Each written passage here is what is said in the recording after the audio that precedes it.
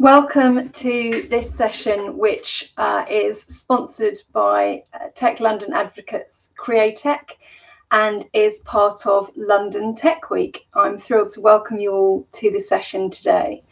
So my name's Julie Barber. I am CEO of Spark Consulting, where we work with startups and scale-ups to help them build effective strategies, to fundraise successfully, and to implement corporate governance as they scale and grow.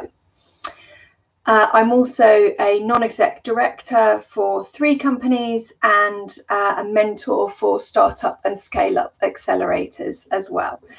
You're welcome to connect with me on LinkedIn on Julie A. Barber afterwards if you would like to ask any more questions. And throughout the session today, I want to encourage you to pop questions into the chat, to feel free to ask away as we go, and I will do my level best to answer as many questions as I can. So what are we here to talk about? We're looking at what do investors really want? And of course, infuriatingly, the answer is it depends. Whether you're fundraising at pre-seed, seed, Series A, and let's be clear that pre-seed means pre-product and pre-revenue, so it's at idea stage. Seed usually means you've got a product and you've maybe got some initial traction, but not full product market fit. And I'll apologise now for random squeaking in the background. My dog's playing with a toy. And Series A is generally when you've started to really establish some solid product market fit, and you've got good revenue, good customer traction, and you are really starting to move. Okay, we've just got a couple of people saying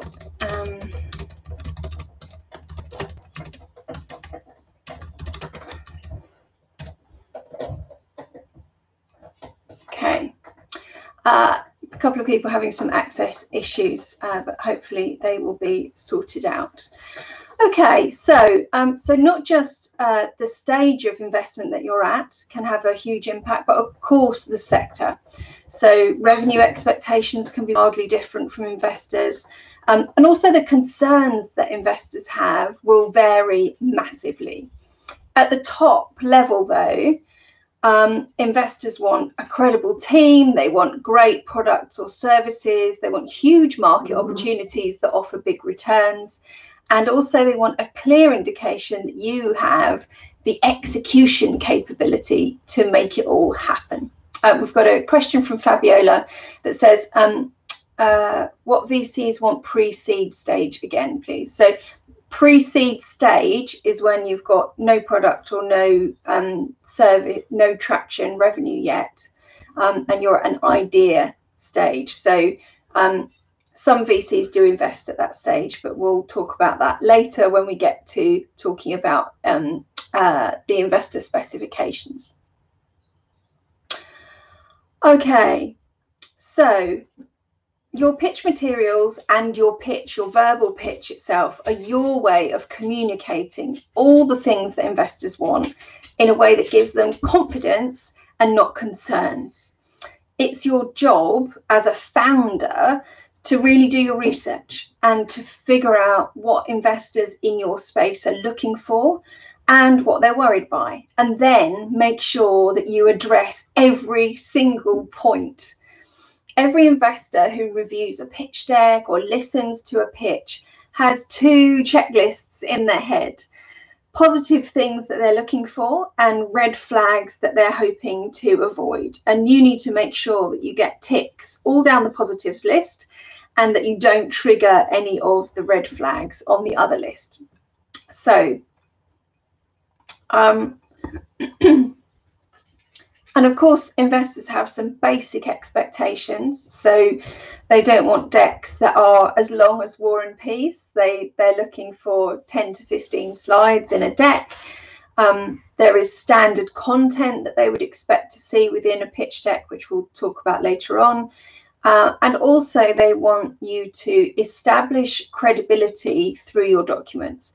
And that doesn't just mean your personal credibility, but also the credibility of your data, your assumptions, all of those things.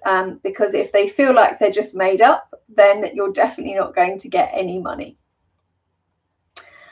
So today, during this session, during the next sort of 55 minutes, what I'm going to do is I'm going to take you through 6 key steps that apply to every pitch, whether you're in CreaTech or whether you're in different areas actually.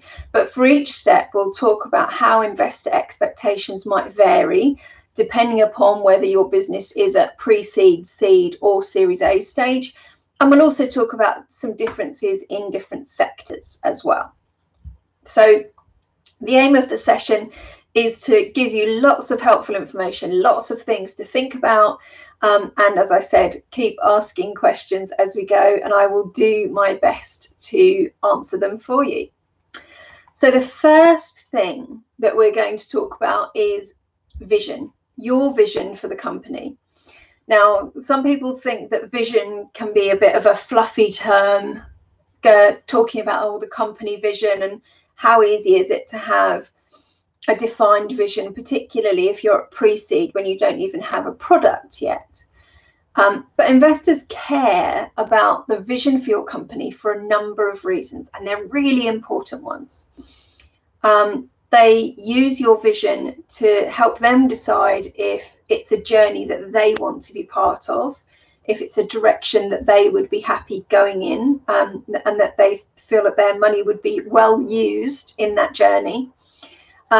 Your vision also helps them judge your credibility as a founder. If they think your vision is far-fetched, unachievable, not realistic for some reason, that can obviously damage your chances of raising investment. The investors are also going to use your vision to check your maths. So if you say, in our vision, we expect to expand into France, Germany, and Poland next year, but your financial model or the amount of money that you're raising is clearly insufficient to achieve that, then that's going to light up one of those red flag buttons over on this list over here, where they say, actually, the vision and the maths don't really match up. So being super clear about your vision and what the strategic milestones are within it, and then making sure that the rest of your pitch materials actually reconcile to that, is super important from an investor's perspective.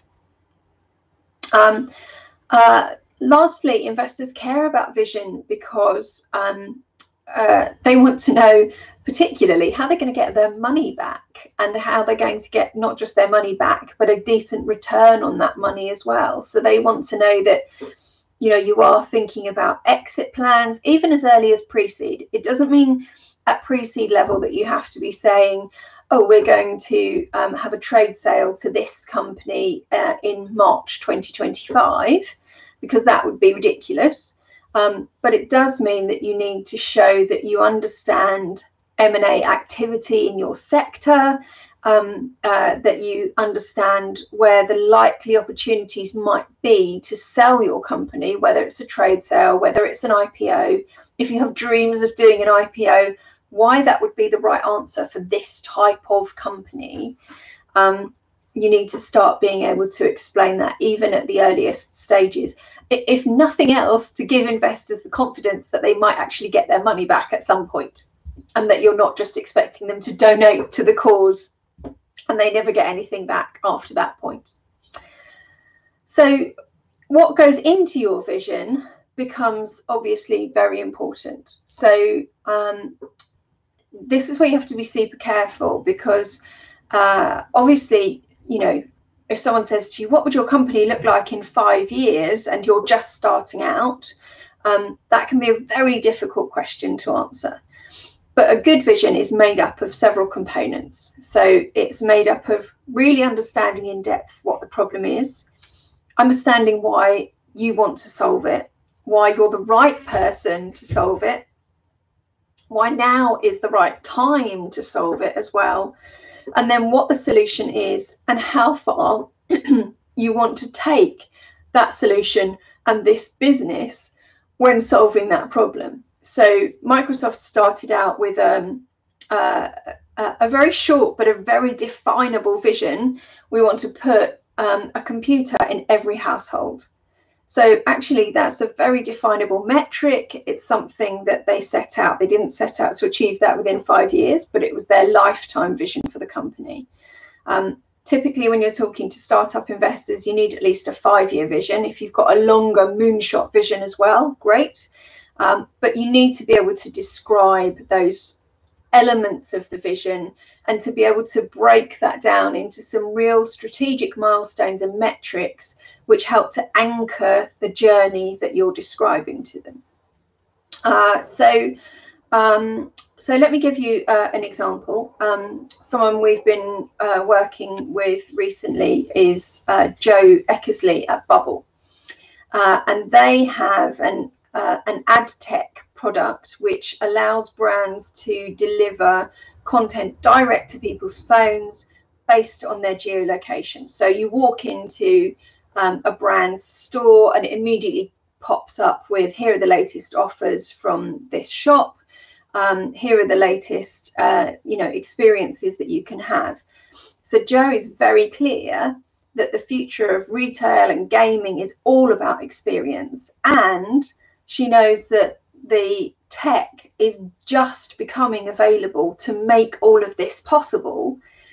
So she's arrived at the right time with the ability to solve a problem when the technologies become available to be able to solve the problem.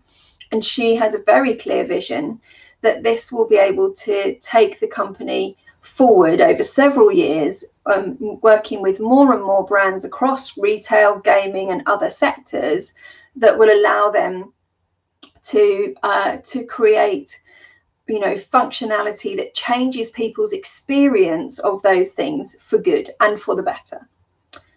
So really thinking about what that vision will be. So if you're at pre-seed, your vision can be a little bit less defined, but some good metrics are still helpful. Once you're at seed and you've got some traction and you've got some you've got your product, you should have a bit more of a clearly defined vision with some stronger metrics over the upcoming years that show what you're hoping to hit. And by the time you're coming up to raise at Series A, you really need to be showing that based on the historical data, what you've established over the last 2, 3, maybe 4 years before you've run the Series A is telling you how the business is capable of operating in the coming few years as well. And therefore, what that vision looks like for the journey to exit from this point. So that's vision, that's step 1.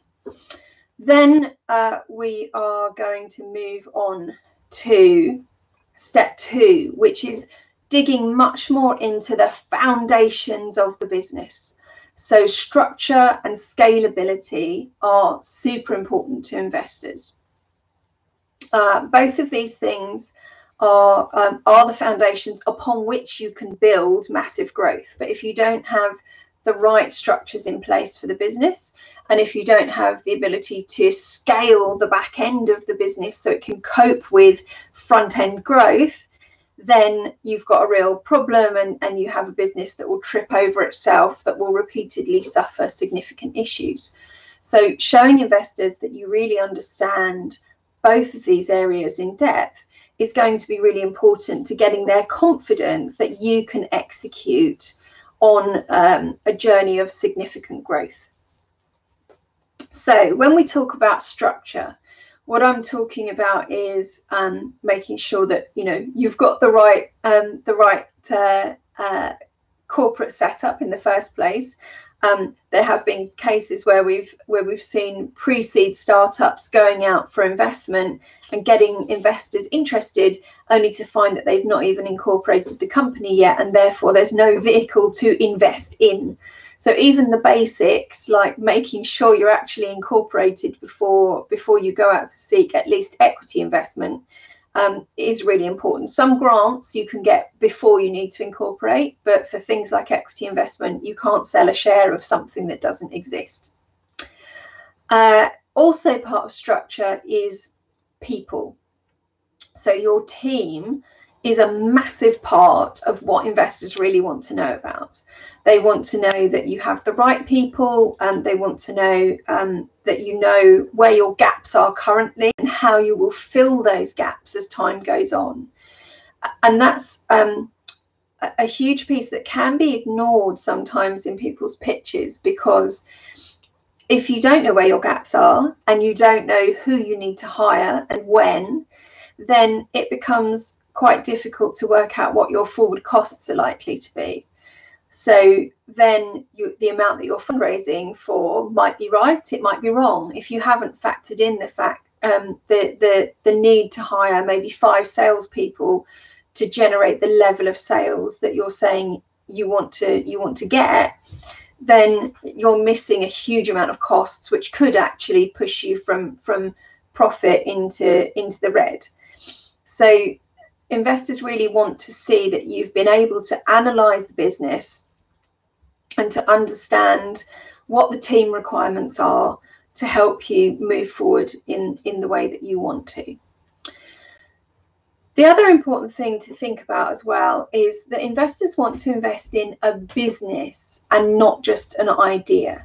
So particularly if you're at pre-seed, it's all too easy for it to sound like an idea that you had while you were having a bit of a scribble on some paper, and wouldn't it be cool if this happened? But you need to show them that that's actually possible. It's actually possible for that to be a business. And for that, you need to show them that you've thought about the people that you need, the product that you've got, the processes, the business assets that you'd need to be able to deliver on all of this, the technology that you'd need. All of those things have to be part of your thought process to help you move forward and show them that it really is a business and not just an idea. And as you again, as you move through to seed or to Series A, then you have to be showing that not only do you know what's coming next, but you've learned from the experience of what came before to show you how quickly you can bring on how many people, which kinds of people work best for your business, all of those things.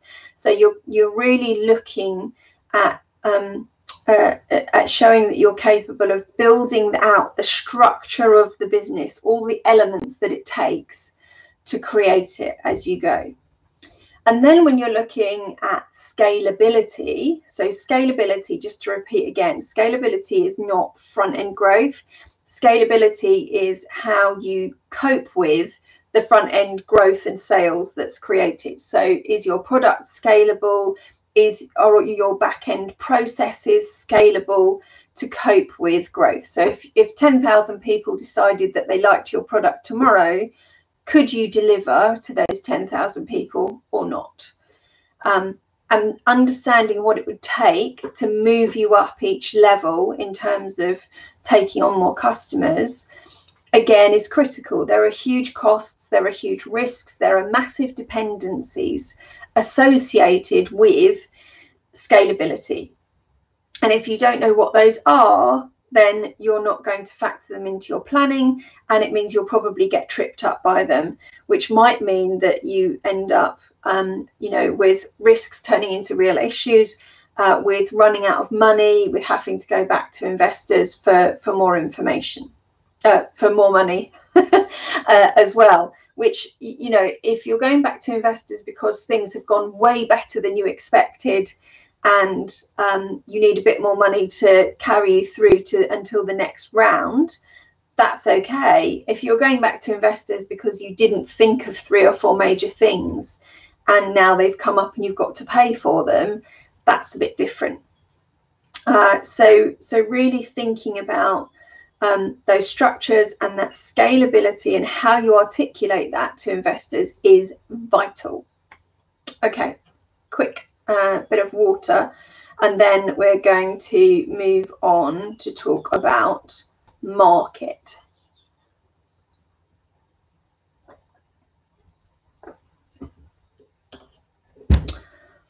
So investors care about market, and they care about market for three big reasons. Firstly, they want to know about product market fit, i.e., does the market want what you're selling? They also care about what your go-to-market strategy is, because is that an effective strategy? Can you afford that strategy as well? And they also want to know how you would defend your product or service in the market too. So let's pick up on product market fit first. This can feel like a really hard one to establish depending upon what stage you're at. By the time you're at Series A, you should be able to demonstrate a degree of product market fit. You've tested various versions of the product or service in the market. You've got an increasing and quite significant customer base. You've got revenue that proves that people want it. Hopefully your churn rate is relatively low, which means that people are buying the product and liking it enough to keep buying the product as well. So all of those things can demonstrate product market fit by the time you get to Series A, and then effectively you're raising money to just help you put your foot on the gas and accelerate further and further up the curve.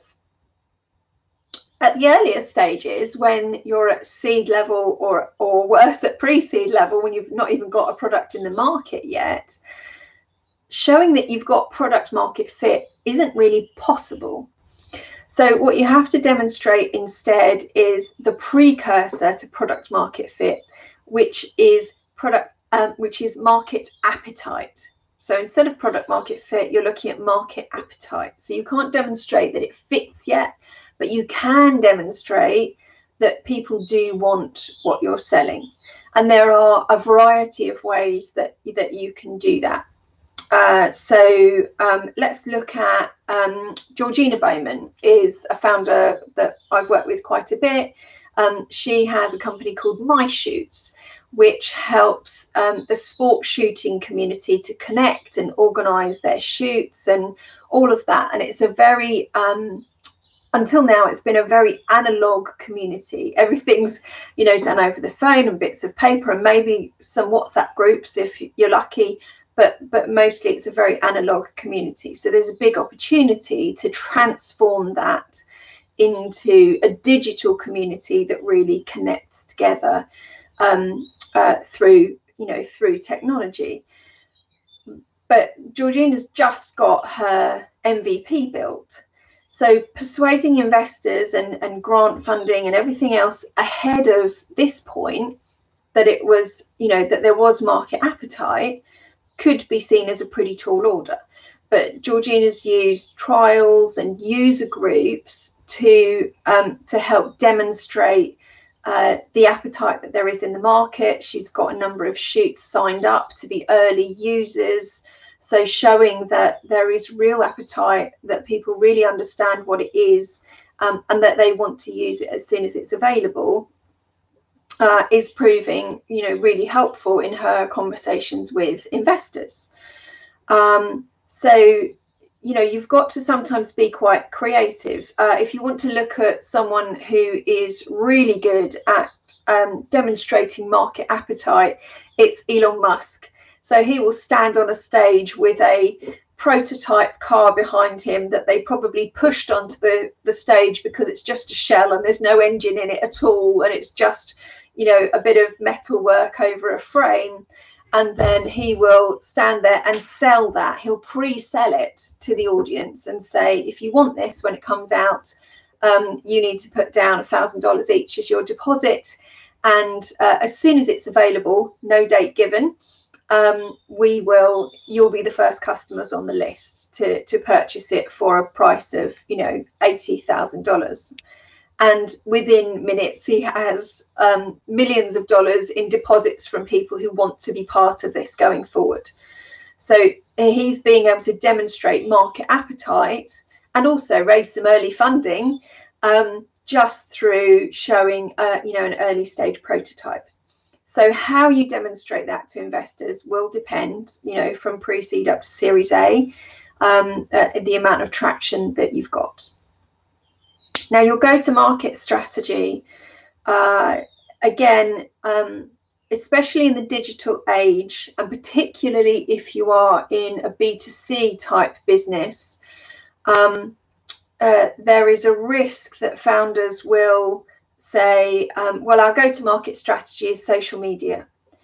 And collectively, you'll hear investors kind of drop their head in their hands and go, oh no, because social media is massive and it's very expensive, can be if you're doing advertising, and a reliance on things going viral, it is not something you can count on. So you really need to be able to demonstrate that you understand your market very well, you understand how to connect with them in particular. So are there places that your people really hang out, not just random advertising directed as best you can, but places that your people really hang out that you can target them. Obviously, if you're in a B2B market, then you've potentially got less difficulty in finding the right people to target as customers, because you can do research on companies. But again, you've still got to be very clear on, well, how are you going to go to market? How are you going to get in front of those people?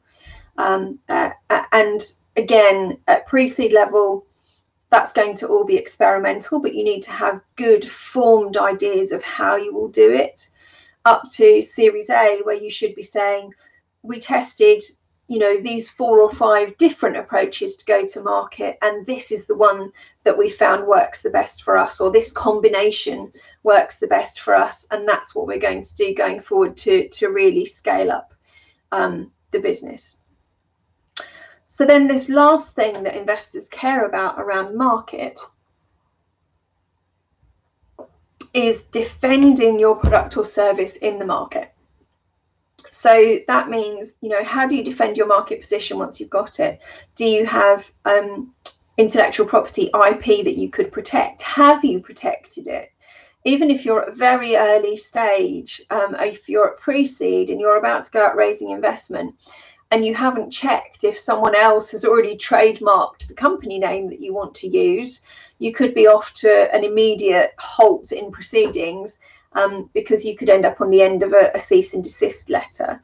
So being very clear on things like trademarking, things like making sure that copyright is properly established, that if there is an opportunity to patent something, then that helps you to protect your product in the market, but it also helps to create balance sheet value, which means that when you come to value the company, because you've got recorded IP, then that can really help to increase the valuation for the company. And things like that, investors will look for, particularly in some sectors. So if you're looking at the medical sector, then patents are particularly sought after, and they create huge amounts of balance sheet value. You wouldn't see it so much perhaps in a service company, but you would still expect to at least see trademarks and that kind of thing. We've got a question from Benedetta, who says, can you do an example of what you would think is a good marketing strategy to pitch to investors? That's kind of a piece of string question, because it depends on the type of company that you've got, Benedetta. But a good marketing strategy is one that is appropriate for the size and scale of the company that you've got at the moment. So you're not going out to spend millions when actually you just need to get the first 10 customers through the door. It's a marketing strategy that is using the right channels to reach people, because you know where your potential customers hang out, and you know that these channels are the most effective ways of reaching them. So for instance, if you've got a travel app, then the most effective way of reaching people that use it might be advertising on trains or in the tube or wherever, because the people who travel will be going through those places. So you might not need to resort to social media so much, because actually you've got a captive audience who flow through particular locations. So if you can show that you've got a size and maturity appropriate with strategy with the right channels, spending an appropriate amount of money that you can show will generate a return that is more than the marketing spend. So you're not kind of spending yourself into a pit. You're effectively, you know, spending £1 to get 3 back, that kind of strategy. Then that starts to build together into quite a credible approach for investors. If your strategy is we're going to spend £2 million in the next year on advertising and we'll figure out how we do that later, that's not really great. Okay. So we're going to move on from market to talk about numbers in just a second. We've got a question from Q Builder who say, is being your own customer a good idea? Building a B2B service and being your own customer and using that to raise revenue as well and prove that as a good fit. I think I understand what you mean. Certainly, if you have created a product or service that you can use yourself as a business. So, for instance, if you were the creator of Xero, the accounting package, you would, of course, use it for your own business to show that it worked. And then, you know, paying yourself as revenue is a slightly iffy thing. I'm not sure that they'd take that as signs of, you know, first revenue, but certainly if you can use your own product and you can, you know, show that, you know, you built it for a reason and you're using it for that reason, and it's working well, then that's definitely something that can really help in the early stages of showing at least appropriateness for, you know, showing that it does meet a need. That doesn't necessarily prove that anyone else has that need, though. So you still need to get other people to also show that they have that need, the appetite, and that the market wants it and not just you. Because it could be that you've built something super cool that works really well for you, but no one else in the world wants the thing. So that can, you know, that can be a challenge. And then we've got another question from Malak, who says, what are your thoughts re a solo founder applying to a startup accelerator as opposed to applying as a strong founding team? So this is where doing your research really applies, because some accelerators are perfectly happy to accept single founders. Some want teams of multiple founders, you know, established management teams. And also it depends again on the stage that your company is at. So if you're at pre-seed level, being a solo founder with no one else around you, you know, you're very early on. You're not expected to have a massive team at that stage. If you're trying to approach, you know, seed and Series A, and you're still a solo founder with no team around you, that starts to look like a real risk, because that's a single point of failure in the business. If something happens to you, the whole thing tips over.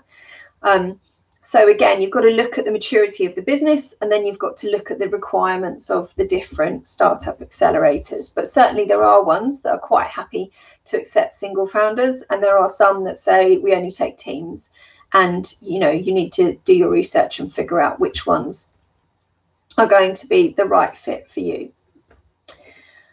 Okay, so numbers.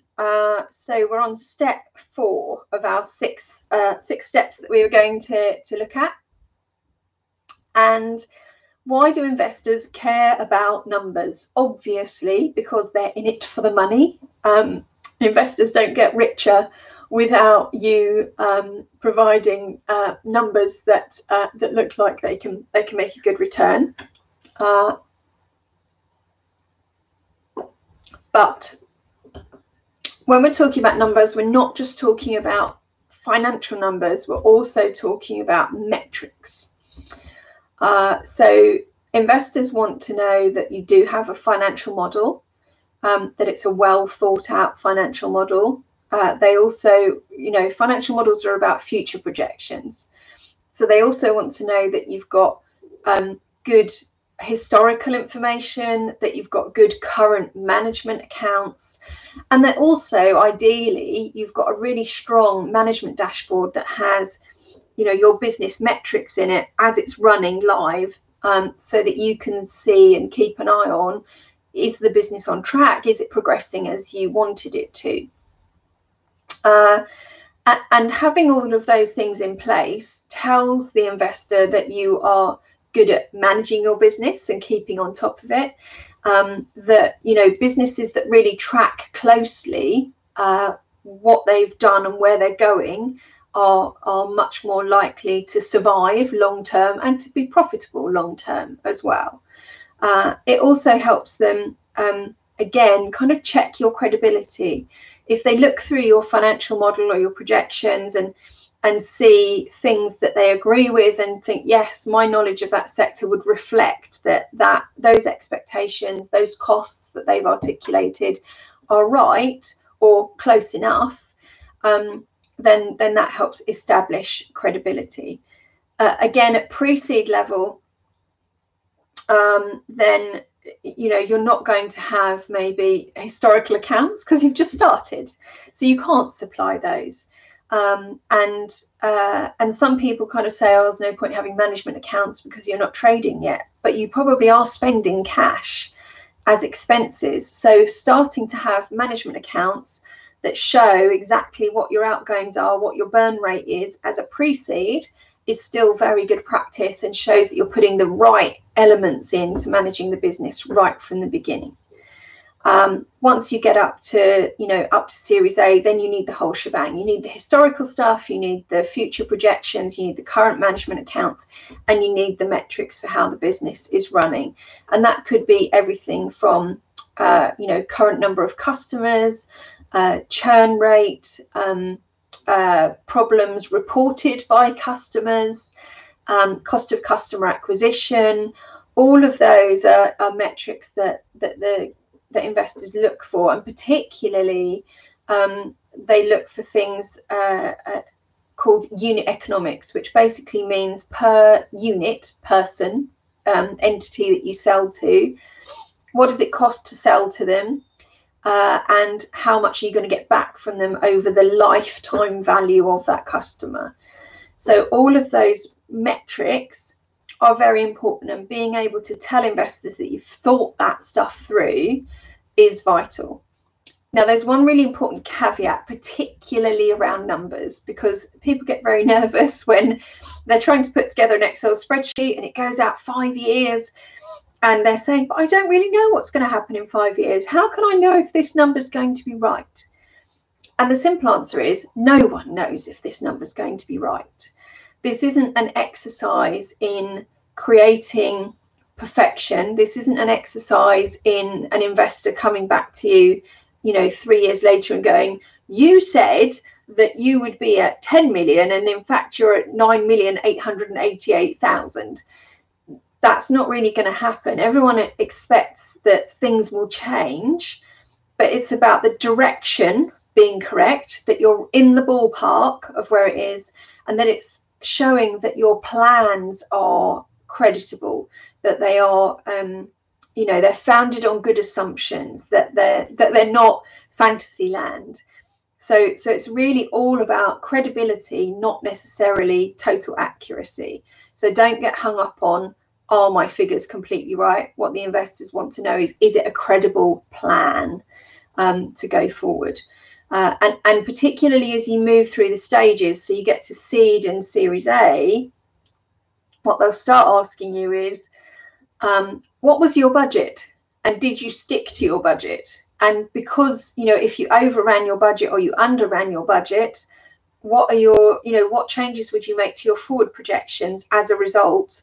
Because you've learned something from that underrun or that overrun. So the questions start to get harder the later the stages are that happen. Okay. Then let's move on to talking about investors. So why should you care about investors? And before we do that, we've got a question from Andrea. Where would you recommend to find potential tech co-founders? So there are quite a few organisations out there that can help you find co-founders. Silicon Roundabout do some stuff around that. If you also go to the Founders and Mentors community run by 12 Ronnies, that also has an ability on there to connect with other tech co-founders as well.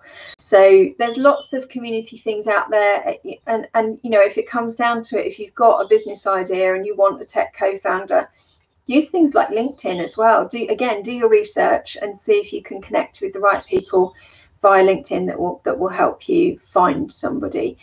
Universities can also be a really good breeding ground for good tech co-founders. If you want someone who's, you know, fresh onto the market with lots of enthusiasm, they may not be as experienced as some other tech co-founders, but they might be a lot cheaper as well.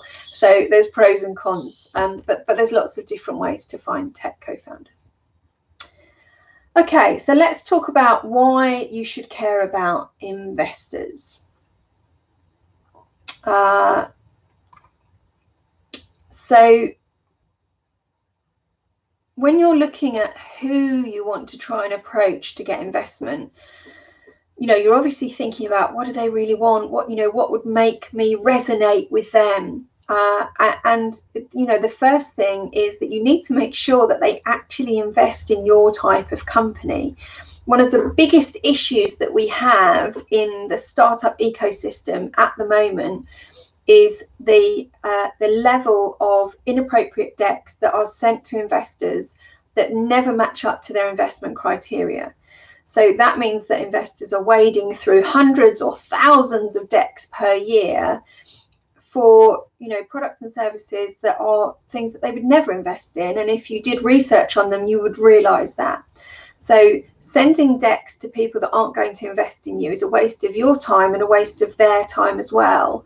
And if actually all startup founders really weighed in on the research up front and then only contacted investors who really do invest in their space, we'd have a lot less traffic, and it would be a lot easier for investors to see which ones are actually worth putting some money into. So when I'm talking about do they invest in your space, you need to be sure that they invest in your sector, that they invest in your business model. So if you're B2C or B2B or B2B2C, you know, do they invest in that type of business model? Because investors will differentiate against that. Do they invest in your stage? So, you know, plenty of VCs don't invest below seed or even below Series A for some of them, but some will invest at pre-seed level. Do they invest in single founders or only, you know, 2+ founders? Again, some will, some won't. Do they invest if you haven't got revenue yet, or if you've got, you know, members or users demonstrating traction but no revenue? Will they invest? So, you know, you need to understand that. And also some investors will only invest if you've got skin in the game, i.e. actual cash that you've invested into the business. Sweat equity doesn't matter to some investors. They don't care how much time you've put into the thing, but they want to know that you've put cash in as well. Otherwise, they're not willing to put their cash in either. So you need to know all of those things before you go and try to pitch to someone to see if they're the right investor for you. Now, you can find out a lot of that information on databases like Crunchbase and PitchBook and Bowhill. And there are also, you know, angel clubs, angel networks, where you can go and have initial discussions with them about what type, you know, what real criteria they set for people investing. If you're looking at VCs, you know, their websites have quite a bit of information on. Some of it's not quite as clear as it could be, which is a personal bugbear, but they do have information on their websites, and then you can follow that up by looking at their portfolio. So they always announce who their portfolio is that they've invested in, and you can look at the portfolio and say, do I fit into that portfolio group that they've invested in. Not am I exactly the same as, because you obviously, you know, don't want to be invested in by someone who's already invested in a competitor. But for instance, if you are in the medical devices market, then have they invested in other types of medical devices that don't tackle the same problem as you? Yes, good. That's a safe bet that they probably might be interested, dependent on the stage of your company, revenue, all of those types of things. So that's looking at things from the investor's perspective. But you also need to think about what you want from an investor as well. So we've talked about what investors really want all through this session, but it's really vital that you know what you want before you start approaching investors as well. So, you know, do you want investors that have invested multiple times before and they're very experienced? Do you want investors that are hands-on, are going to offer their expertise? Or do you want someone to just give you some cash and leave you alone?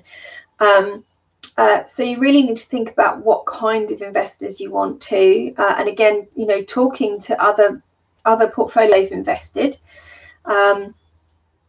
So really thinking about that and building up an avatar, if you like, of what your ideal investor would look like is super important. Because again, that allows you to filter, it allows you to save time.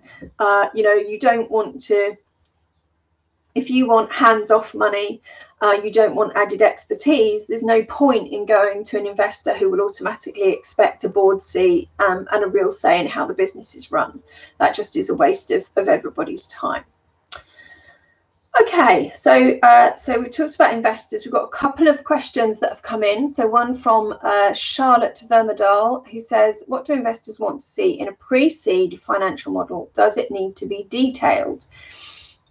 So financial models, much like strategies, can be allowed to fade over time. So they want to know in real detail what you think your spending plans would be and your revenue might be over the next, you know, 18 months, 2 years, because that's the period that you're going to be raising money for. So if you don't know what you're going to spend the money on, that's a real problem. After that, you can start to go in at a much higher level and say, you know, you might end up in a formula from that point that says, okay, it's year 2 plus 10%, as long as that's based on an assumption, something that you know about the market that shows that growth or that increase in expenses is expected. That's okay. But definitely you need much more detail in the kind of 2 years closer to you, and then you can kind of gradually fade out to higher levels of detail for the following years. So I hope that's helpful on that one. And then we've got a question from, I really hope I pronounced this right, Anya, who says, where to find investors? Are there any strategies?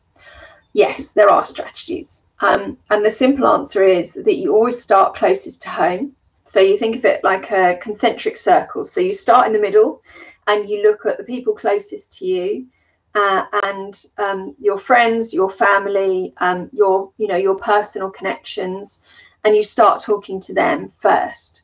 So quite often you might find that, you know, you start off sitting there thinking, I don't know anyone who's an investor. But just because they don't have investor in their LinkedIn profile, or you didn't know before that they invested, doesn't mean that they don't or wouldn't want to invest in you if they know you well. So you always start off with the people who are closest to you, and you go and talk to them and tell them what you're doing and say that you're looking for investors. Do they know of anyone who might be an appropriate investor to have a conversation with? And that's a cue for them to say, yes, actually me, I'd be interested, or, oh, not me, but I know someone who, and they can introduce you further. Once you've kind of exhausted that ring of people, and quite often that's enough to get you through your first raise, then you go on to, you know, a wider piece of research around perhaps angel investors who would be appropriate, and then you can start using databases and angel networks and clubs and all of those kinds of things. And then, you know, the next layer on might be more institutional investment, where you're going to VCs. Or you might decide that you're going to do crowdfunding, and so you're going to raise your private side funding from a couple of angel investors, and then put the rest out to the crowd, and actually you're going to build relationships with your users and turn them into your investors instead. So again, depending upon where you're at in your journey, finding investors can be a very different experience each time. And then David Moran says, how would you go about valuing a pre-seed business? Good question. It's another one of those piece of string questions. The simple things are,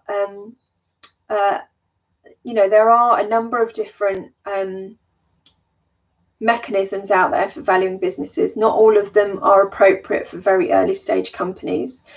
So you need to look at the methods that are appropriate. So the VC method, the discount cash flows, that type of thing, it is much more helpful than a kind of assets plus book approach, which you might get in a much more stable later stage business.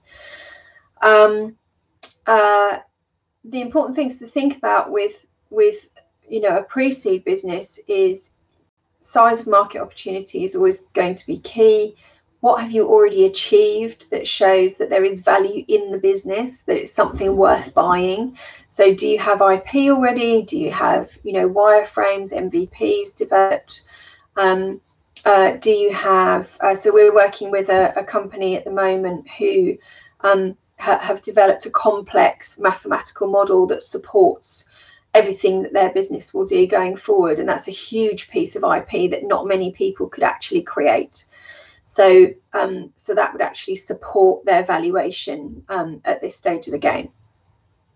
So valuing it is really adding up elements you can benchmark against others that have gone before you, who what valuation did they get at pre-seed level. And it's like putting together a jigsaw. So you have to find all the parts, put them all together, and then work out, what the answer tells you from there. So it's not a straightforward answer, I'm afraid. I wish I could be more helpful, but it is important that you recognise all the separate elements. Okay. So moving on from investors, our last step is pitch. So how you pitch verbally and in your pitch materials, investors care about massively, because it tells them whether you have confidence in what you're doing, whether you actually understand what you're doing and can describe it to other people, whether you can communicate well, because if you can't communicate well to investors, can you communicate well when you're doing sales? Maybe not, and that could be a really big issue. They also look for consistency. So we have something in the business that we call the golden funnel, and there has to be consistency from top to bottom. So you start at the top of your well, less a funnel, more of a pyramid really. You start at the top with your pitch deck, which is 15 slides, shiny promises, not much detail, and then underneath that you've got your business plan, which is quite a lot more detail on how you would do what you've promised in the pitch deck, but it has to be completely consistent with what you've said in the pitch deck. And then below that, you've got your financial model, which explains, what it would cost to do what you said you'd do in the business plan. And again, that's got to be completely consistent. And then below that, you've got your data room, which is the evidence that supports everything you've claimed in the business plan, the pitch deck, and the financial model. So you're really looking, in there to show the proof of, here's the research, here's the financial data, the bank statements, the whatever that support what you're saying in all the elements above. So consistency through all of those elements is vital. And one thing that really trips people up when they're trying to be fast and agile and getting out there and talking to investors is they update their pitch deck, but they forget to update their business plan and their financial model. And then suddenly you end up with different versions. You end up with something that's being said in the pitch deck that isn't reflected in the financial model, and that starts to cause real wariness in investors if they ask for the further information and the consistency doesn't flow through. So your pitch must be consistent all the way through. Again, at pre-seed, your pitch is going to be quite different to your pitch at Series A. So at pre-seed, you're talking about possibilities and opportunities and what might be in the future. Whereas at Series A, your pitch deck is as much about reflecting what you've done and then what you're going to do next. So there's a real difference, if you like, in pitch decks from a pre-seed to a Series A, because you have to reflect achievements so far, successes, things you've learnt, why you've pivoted.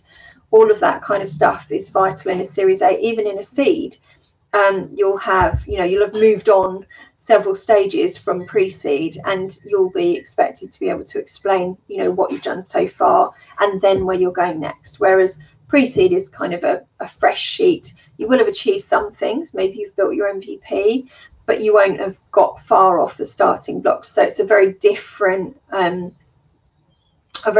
feel to the deck when you're doing that.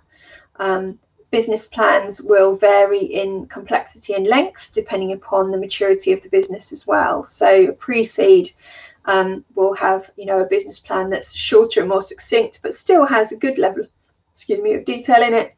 A Series A business plan could be much more in depth, really showing exactly what has happened, what's going to happen next, all of those types of things.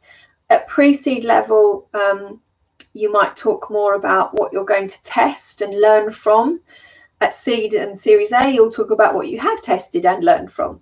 So again, there's all these differences that would feed in. Whatever the level that you're at, you need to make sure that through your pitch deck and your business plan that you've really covered what the problem is, what the market opportunity is, what the mission is that you're on, what are you trying to ultimately achieve, what the solution is that you're creating and why is it different and better than anything else out there, what the revenue model is that you're putting in place, what achievements you've managed so far, what your future roadmap is, and then who competitors might be, and again, why you're different and better, what your financials are, how much you're raising and what you're going to spend it on. The balance of what you spend it on is really important to investors. And finally, who your team are. So making sure that you've got all of those elements included. Okay, so we are just about coming to the top of the session with 2 minutes to spare. If you've got any more questions that you would like to add, please do pop them into the chat quickly so that we can tackle those before we end the session. I hope that's been a useful walk through what investors are really looking for and why. That will help you to really formulate your approaches to raising investment going forward. We've got a question from Rick, who says, are investors interested in IP licensing business models, or do they generally prefer investing in self-standing startup companies? Again, do your research, Rick. There will be investors out there who are interested and investors who very definitely aren't. And you need to find the ones that are and approach them. But pretty much there's an investor on this planet for everything that anyone comes up with, but you've got to find the right ones and you've got to do the research first. So yeah, don't assume that people aren't interested in investing in IP licensing, because that's perfectly possible. Alex says, oh, what was in between market opportunity and solution just then in the list of things that need to be included? It was mission, Alex. So what mission are you on? What are you actually trying to achieve? So, are you trying to achieve, reducing plastic in the ocean by 20%?